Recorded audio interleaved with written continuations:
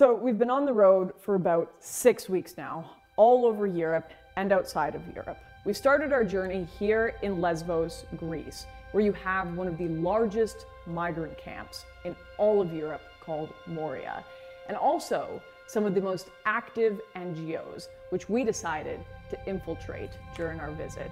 We then took a boat over to the coastline of Turkey, and night after night stayed up and tried to find the migrants getting onto the ships to Europe. From there, we drove up to the Turkish-Bulgarian border, where we were actually arrested and detained for 10 hours. But you'll hear a bit more about that in the documentary.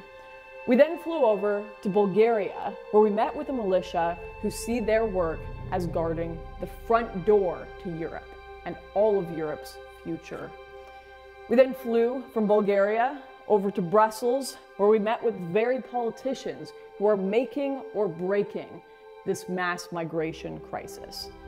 From Brussels, we took a train down to Paris, where we wanted to find out exactly what happens when these migrants actually get to the cities and the countries that they are so desperately trying to come to, and just how this is affecting the culture of these places and how it is changing the landscape.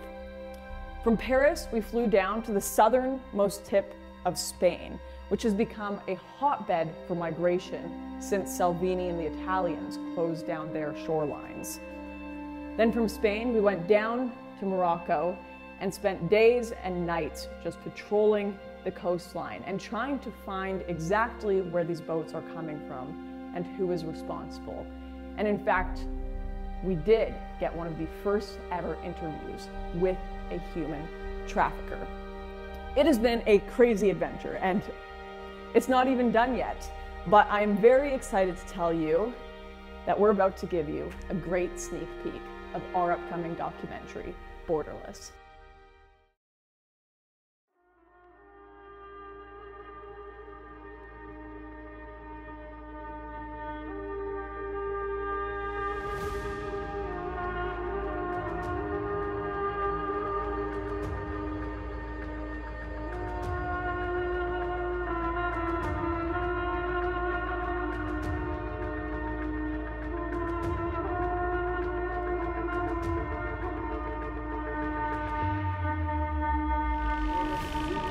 They're refugees? Okay. Open the door. Let's follow them down. Open the door.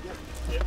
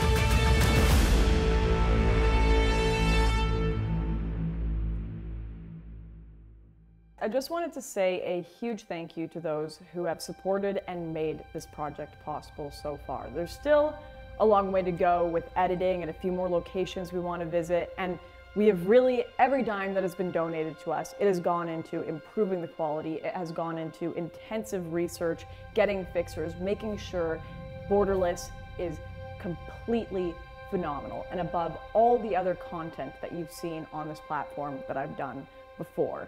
But there's still so much we really want to do. There are more stories we want to pursue. There are more traffickers, more NGOs, more all of this we want to look into and expose.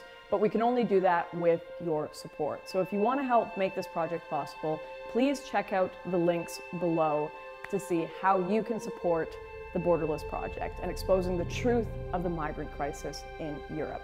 Thank you so much once again, and I hope you enjoyed this little sneak peek.